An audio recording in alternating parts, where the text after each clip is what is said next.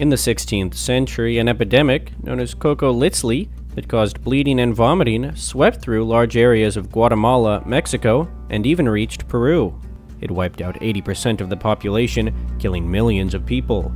Ancient DNA and a new technique have been used to determine the likely cause of this mysterious epidemic that contributed to a cataclysmic population decline.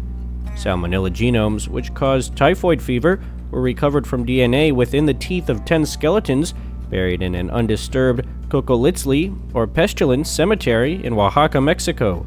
This would be the first known occurrence of salmonella in the Americas, according to a new study published in the journal Nature on Monday. Typhoid fever has long been suspected due to the recorded symptoms, but this is the first identification of bacteria at the site. The researchers also believe that the arrival of Europeans to what was then known as Mesoamerica caused the devastating epidemic. Europeans were susceptible to enteric fever, also known as typhoid fever, and it is very likely that they were carriers for the disease when they arrived to conquer Mesoamerica.